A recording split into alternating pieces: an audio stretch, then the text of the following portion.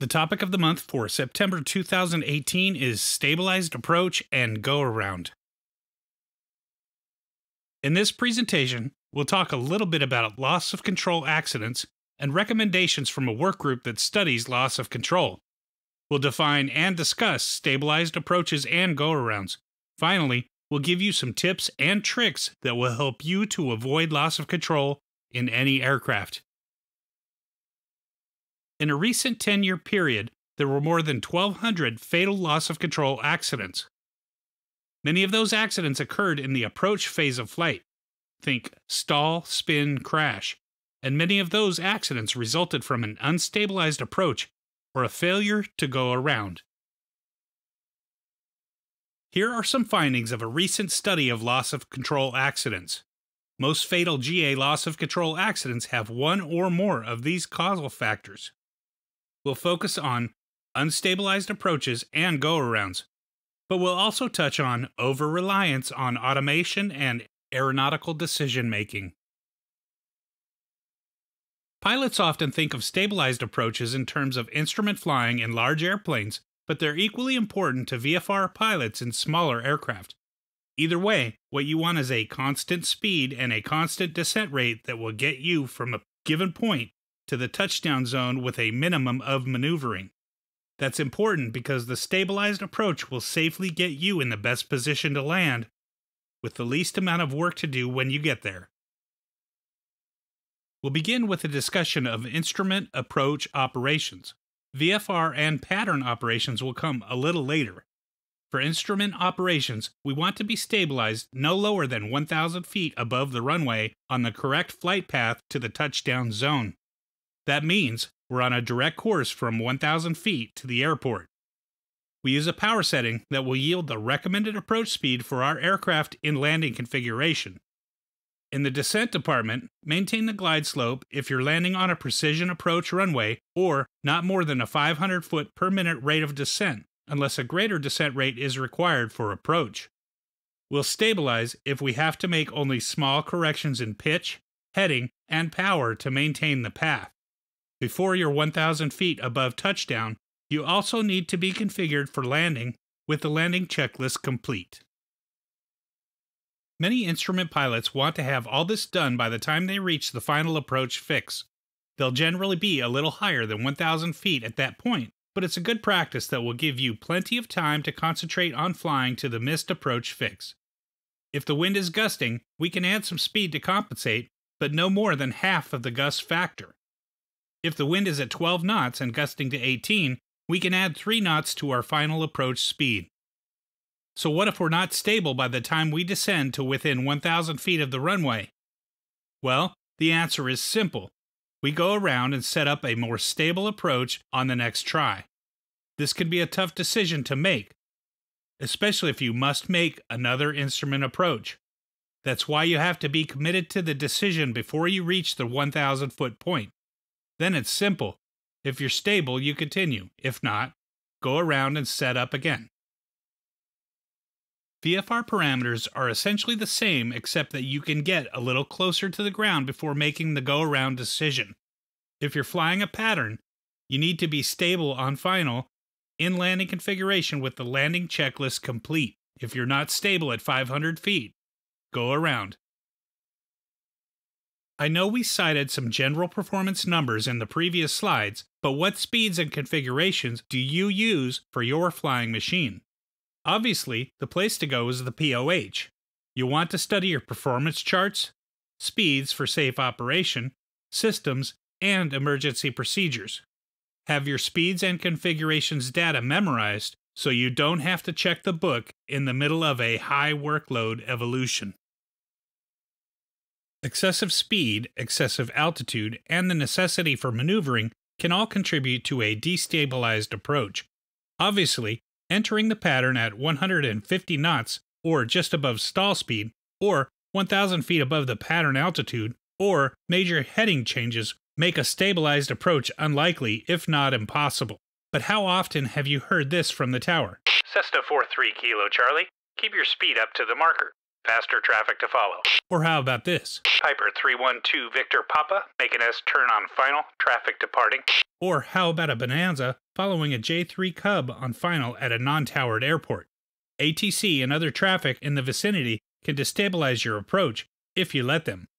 If following traffic or complying with ATC instructions will destabilize your flight, it's time to exercise your pilot in command responsibility, say, unable, and make another plan. Let's face it, it's hard to say unable. Pilots need to have a good self-image in order to do what we do.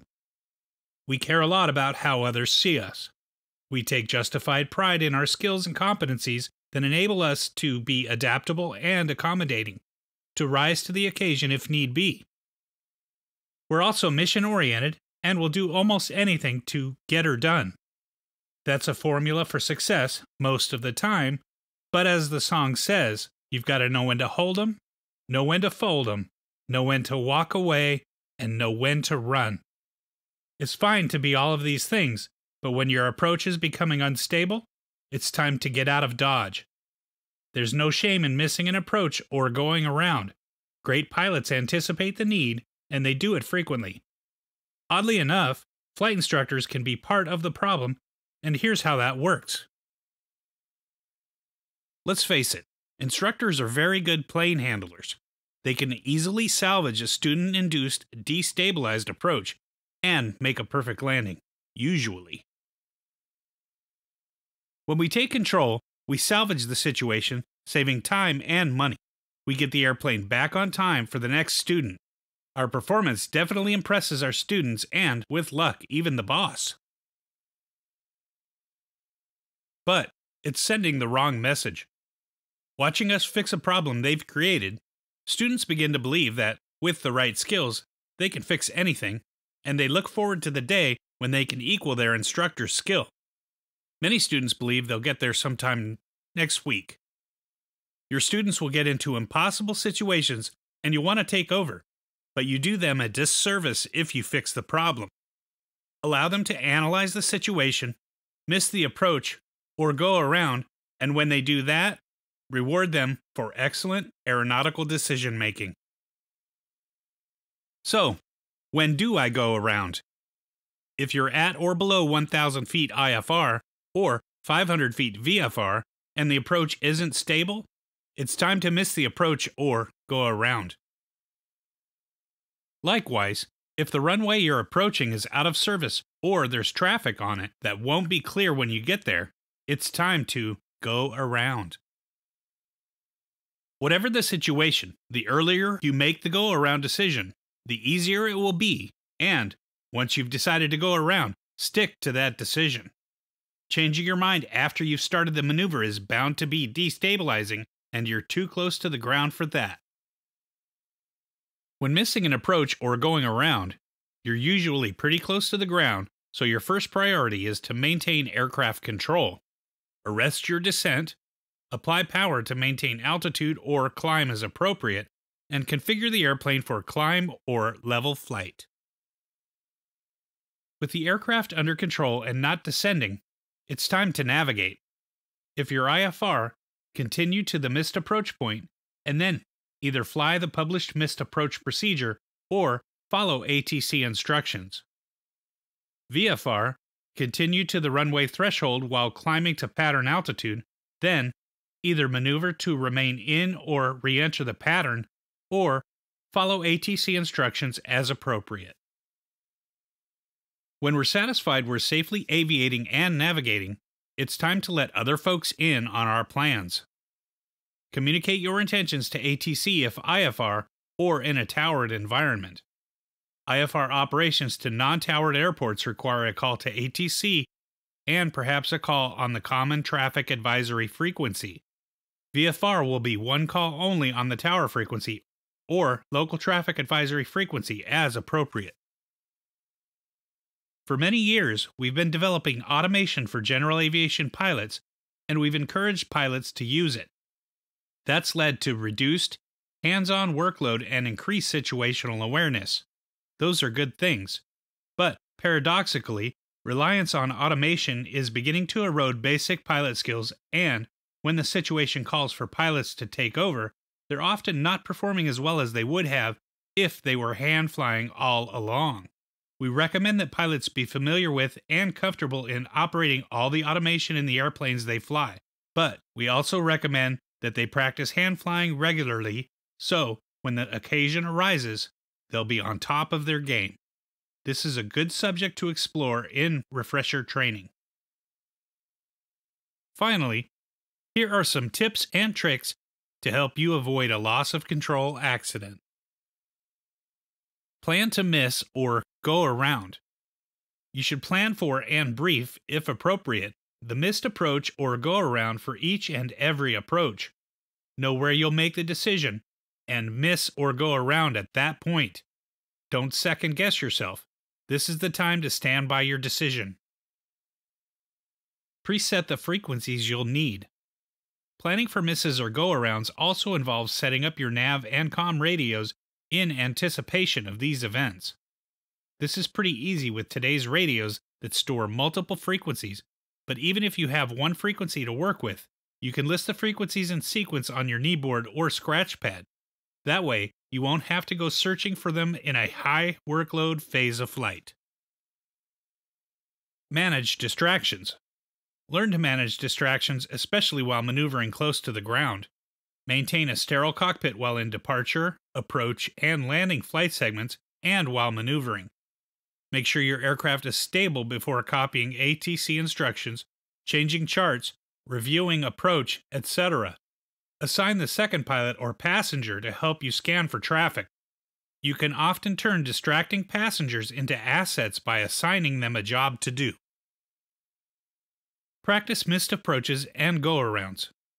Don't wait until you have to do it for real to practice these maneuvers. At least once a quarter, fly a missed approach. Pick one that requires pilot navigation, not just vectors for another approach. If you're usually vectored to final for most of your approaches, you should also practice a complete approach procedure without vectors quarterly. The same is true for go-arounds. It's a good idea to practice them from time to time as well. Going around, re-entering the pattern, collision avoidance, and communicating your intentions really increases pilot workload, and, with practice, you'll look like a pro when you have to do it for real. Seek regular refresher training. We suggest you do annual refresher training at a minimum, more frequently if you're new to flying, and when returning to flying after a layoff. Ask your CFI to include full approach procedures and misses, as well as a go-around or two. The Wings Pilot Proficiency Program is a good place to document your training. Now for a quick review. Stabilized approaches are essential to safe, blank, flying. A stabilized approach is essential to instrument and VFR flying, and it matters not whether you're an airline pilot with thousands of hours or a private pilot just starting out. So the answer is definitely all of the above. After you begin a go-around, you can change your mind, but only once. Changing your mind and trying to complete a landing after you've started the go-around is destabilizing. You're better off to complete the go-around and return for another landing attempt. The answer is false. Flight instructors should demonstrate how to salvage unstable approaches. This practice, though common, is usually not recommended. The answer is false. If CFIs always take over and stabilize the approach, or complete the landing, students don't get to make the go-around decision, nor do they get practice in go-arounds. As certificated pilots, they may be less inclined to exercise the go-around option, and that has contributed to a significant number of approach and landing accidents. The order of priority in executing a missed approach or go-around is: it's true that all of these things happen at nearly the same time, but your first priority is to fly the airplane, followed by navigating so as to avoid impacting terrain. The answer is C. Aviate, navigate, communicate. Once you've got those under control, it's time to communicate your intentions. Good practices to avoid loss of control are: A. Manage distractions. B. Seek refresher training. C. Preset frequencies. D. Practice missed approaches and go-arounds. E. Participate in wings. Or F. all of the above. The correct answer is F, all of the above. Please direct any questions to your local FAST team representative. Narration by Bradford Wood, National Outreach Manager. There's nothing like the feeling you get when you know you're playing your A game, and in order to do that, you need a good coach. So fly regularly with a CFI who will challenge you to review what you know, explore new horizons, and to always do your best. Of course, you'll have to dedicate time and money to your proficiency program, but it's well worth it for the peace of mind that comes with confidence. Vince Lombardi, the famous football coach, said, "Practice does not make perfect. Only perfect practice makes perfect." For pilots, that means flying with precision, on course, on altitude, on speed, all the time. Be sure to document your achievement in the Wings Proficiency Program. It's a great way to stay on top of your game and keep your flight review current. Your presence here shows that you are a vital member of our general aviation safety community. The high standards you keep and the examples you set are a great credit to you and to GA. Thank you for attending.